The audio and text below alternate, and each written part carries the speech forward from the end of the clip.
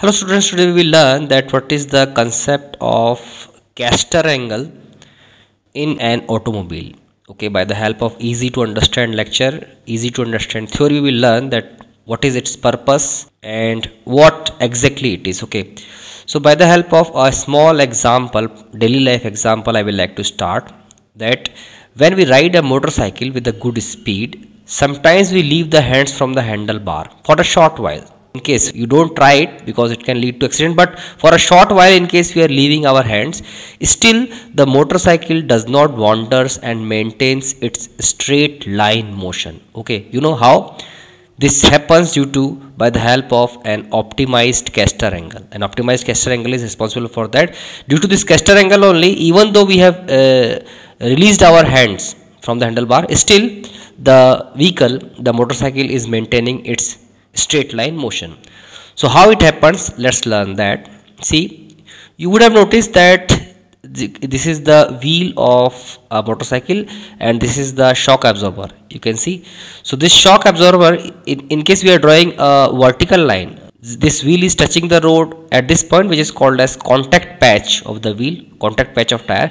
From there, in case we are drawing a vertical line, then this shock absorber is tilted a little. Okay, that is what called as caster angle. Okay, so actually over this part there is the handlebar. So when we execute the turn by steering it, by steering the handlebar, so actually the axis of turn is this, the red line is showing the axis of turn. Okay, so the angle made by the turning axis of the wheel with the vertical is what called as caster angle. And you can see this turning axis, and ultimately it is ending at this point. This point is away from the contact patch, you can see. So how it improves the straight line motion, we will learn that now. Okay, see, in case you take the bottom view of this wheel, in case vehicle is advancing and from bottom you are having a look on this wheel, then it is something like this. Okay, this is the contact patch and this is the steering axis. Okay, steering axis is ending at this point. So in case taking the bottom look, then it is like this. Okay,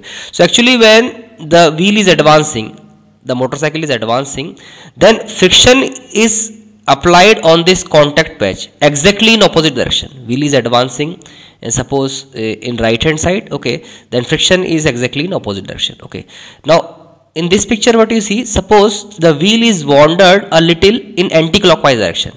You can see it has been wandered. Earlier you can see contact patch is just behind the steering axis. Now you can see this wheel is wandered a little in anti-clockwise direction about this steering axis. Okay, spontaneously due to some disturbance. Now what happens, that friction is still acting only on the contact patch, so it will try to again turn this wheel and bring back in its straight orientation like this. Okay, that friction is acting on this contact patch only, so again it will try to turn it and again bring it back in this orientation, in which the contact patch is just behind this steering axis end. Okay, similarly in case the wheel is wandered a little in clockwise direction, you can see spontaneously due to some disturbance, due to some bump or any other disturbance. Okay, so what happens, still the automobile is moving in right hand side, the friction is acting on this contact patch, so again it will try to straighten up, again it will try to turn it about this steering axis and bring it back in its straight line orientation, you can see. Okay, so like this way the caster angle helps to maintain the straight line stability of the moving vehicle. In case this angle is not there, then the straight line stability of the moving vehicle is reduced. Okay, so hope by this small lecture you would have understood what is the concept of caster angle and how it improves the straight line stability of moving vehicle. Thank you.